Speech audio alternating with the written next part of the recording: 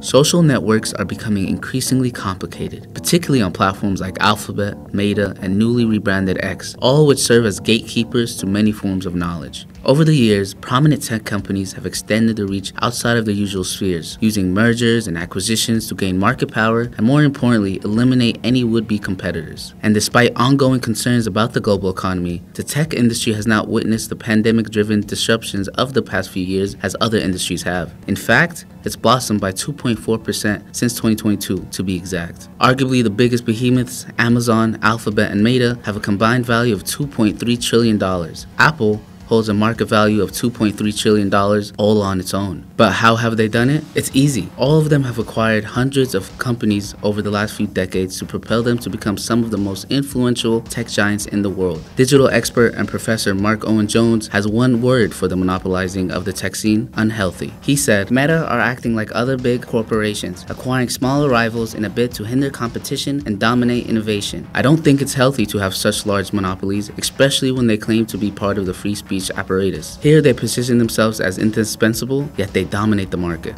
But he's not alone in his concerns. In 2022, the U.S. Competition and Consumer Regulator attempted to make Meta sell off Instagram and WhatsApp in conjunction with 46 states, alleging that the Facebook company has accumulated monopoly power through anti-competitive mergers. Despite the strong move, the case was thrown out by judges over lack of evidence. Then comes Elon Musk, who has prompted headline after headline since buying out Twitter and rolling out a whole range of reckless changes. Media technology executive and startup investor Greg Brigida has his own concerns on billionaire tech owners. He asks, to what extent are the personal views of the owners being represented in algorithms and community standards? So, with the fate of Elon's X and platforms like Google and Meta hinging on uncertain, the question continues to loom over government officials and social media users: can big tech actually be disrupted?